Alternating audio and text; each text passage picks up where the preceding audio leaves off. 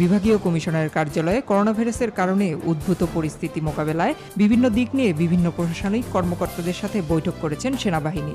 এ সময় জেলা প্রশাসক জানান, করোনা ভাইরাসের সংক্রমণ রোধে বিদেশ ফেরতদের হোম কোয়ারেন্টাইনের কর্মসূচি নিশ্চিত করতে আইন শৃঙ্খলা রক্ষাকারী বাহিনী ও স্থানীয় জনপ্রতিনিধিদের সাথে কাজ করবে সেনাবাহিনী।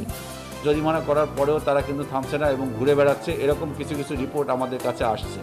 সেটার জন্যই মূলত আজকে সরকার সেনাবাহিনীকে মোতায়েন করেছে মাঠে, এবং এই মাঠে প্রণয়নের যে প্রেরণ করার যে মূল উদ্দেশ্য সেটা হচ্ছে যাতে এই হোম কোয়ারেন্টাইনটা নিশ্চিত করা হয়।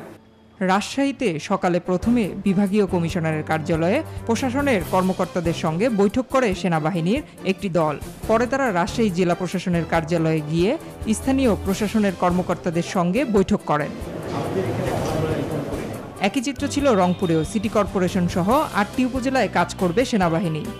তারা 3টি গ্রুপ হিসাবে কাজ করবে। একটা গ্রুপে 4টি উপজেলা থাকবে, একটি গ্রুপে থাকবে তারাগঞ্জ এবং বদরগঞ্জ, একটি গ্রুপে থাকবে পীরগঞ্জ এবং গঙ্গাচড়া, আর বাকি 4টা উপজেলা এবং সিটি কর্পোরেশন এরিয়া মিলে আরেকটি গ্রুপ। এর আগে সোমবার এক সংবাদ সম্মেলনে মন্ত্রিপরিষদ সচিব জানান, বিভাগীয় ও জেলা শহরগুলোয় সামাজিক দূরত্ব ও সতর্কতামূলক ব্যবস্থার জন্য বেসরকারি প্রতিষ্ঠানগুলোকে সহায়তা দিতে সেনাবাহিনী নিয়োজিত থাকবে।